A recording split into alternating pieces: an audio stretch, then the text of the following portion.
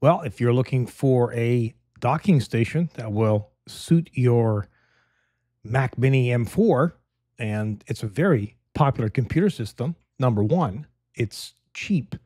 Number two, it's cheap, but it's fast. I guess there's a number three in that as well. It just works. I have one myself, which I'm shooting this on. I have a robust gaming system that I game on pretty much only. I have this because, well, when you have OBS Studio set up and all this other stuff, it's there and it will be there for probably or hopefully years.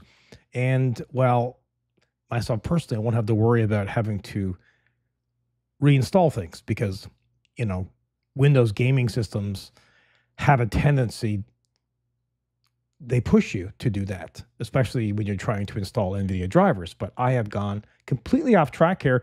Let's get back to Macs. Oh, and by the way, if you enjoy my content, you can do everything that's up here. Like, share, subscribe, hit that notification bell, and of course, leave a comment. Now, keep in mind, this is Thunderbolt 5. So that's 80 gigabits per second. Super, super fast. It offers two storage models. One for up to 16 terabytes of storage. That's PCI X2.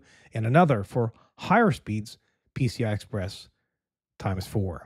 There are a number of ports on this, 2.5 gigabits per second Ethernet port, a USB-A port, a USB-C port, an audio jack, and an SD card slot. And it comes with apparently a quiet cooling fan. So hopefully that's the case because a lot of times when you put these small fans, they start to buzz and hum. It has an aluminum design, and guess what it's priced at? $279 US. I guess this is the MSRP for it. That is not actually unreasonable. However, for us Canadians and probably for the rest of the world, this is going to cost, in our money, real money, you're probably looking at $500 or $600 for this in Canada. What do you think about this new fancy Thunderbolt 5 dock?